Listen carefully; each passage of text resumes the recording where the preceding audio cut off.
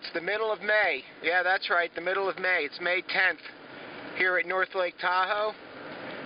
We're getting hammered with a pretty severe winter-type storm. It's 28 degrees right now at 10 to 5 in the afternoon.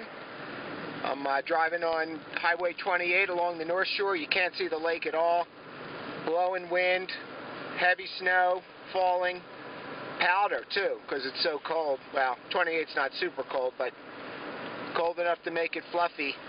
And we've picked up 4 or 5 inches so far here at the lake level. I don't know what they're getting up top. I'm sure visibility conditions on Donner Pass are nasty. And yeah, we were hoping for spring. We might miss it this year.